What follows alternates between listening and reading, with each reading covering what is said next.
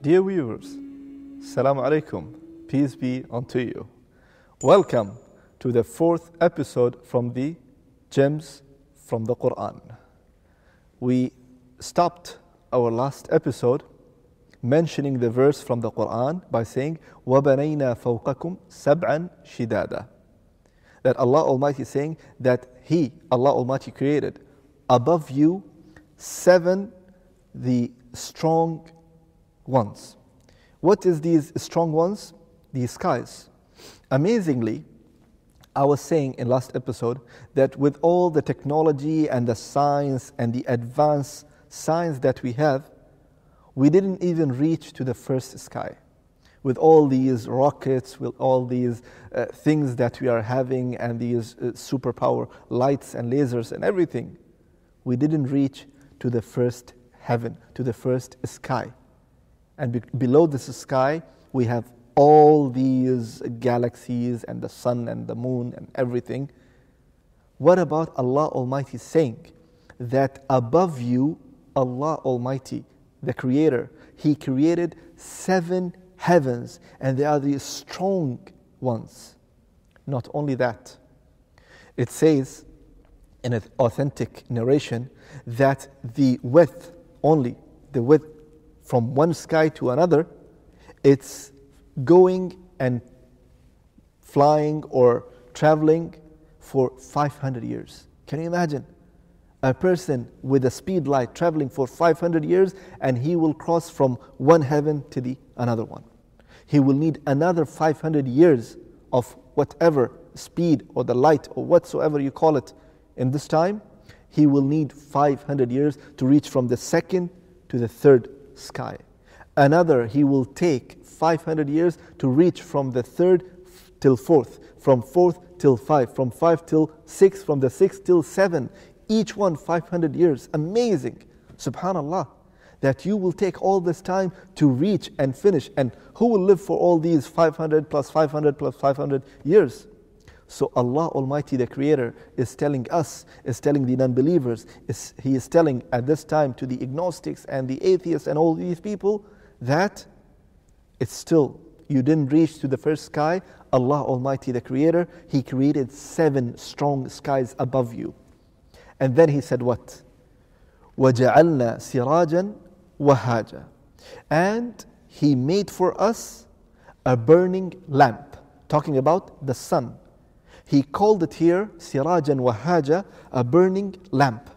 As you know, if you have a lamp, and I'm talking about the old lamp, that you have a lamp and you're holding it, and this lamp is made of glass, and inside the glass, there is what? There is a light. And this light is coming out from this glass. So Allah Almighty described the sun as it's a glass, round shape, and the light is coming from it. But it's what? Sirajan wahaja, it's a burning light. That light that no one can control except the Creator, God Almighty. So He is telling that this amazing ball that is full of fire, the sun, and it's spreading all this heat and fire and all these gases, who created it? Allah Almighty. So still these non-believers, they are denying Allah Almighty. And He is now what? Only telling the things that He created, as we mentioned in the beginning. So He reached telling people that I made night and day, and I made this and that. And He came all the way by telling the people, I made this burning lamp, the sun. And then He what? He said, وَأَنزَلْنَا مِنَ الْمُعْصِرَاتِ مَاءً ثَجَّاجًا. And we send down from the skies and from these clouds, a pouring water, which means rain. Who can control the cloud? Who can put the water inside the cloud? Who can make this cloud send this water and pour it in a whatever speed it's coming from?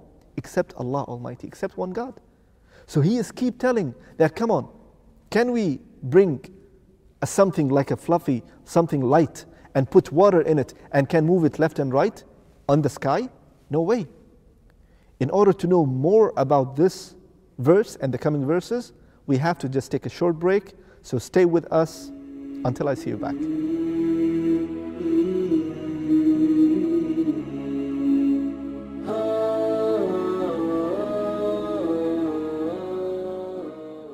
Welcome back, dear viewers. We just spoke about a wonderful verse that Allah Almighty said, وَأَنزَلْنَا مِنَ الْمُعْصِرَاتِ مَاءً ثَجَّاجًا. We sent from sky, from these clouds, water, not only that, pouring water. And I was just saying, can you imagine that you are having this kind of thing, that you have something very light, like a cloud, and then you put inside this cloud water, and then you move this cloud wherever you want? No one can do that except Allah Almighty, except the Creator. So this is, again, He is telling us, He is telling Muslims and non-Muslims and the disbelievers at the time of Prophet Muhammad, even at this time, those who are denying the word of Allah, those who are denying the majesty of Allah, those who are denying the messages of Allah, and those who are denying the Prophet of Allah, the Prophet Muhammad, peace be upon him, that they are not believing in all these. This is the message. Just wake up and look into these verses. Then Allah Almighty said what? لِنُخْرِجَ بِهِ حَبًّا وَنَبَاتًا.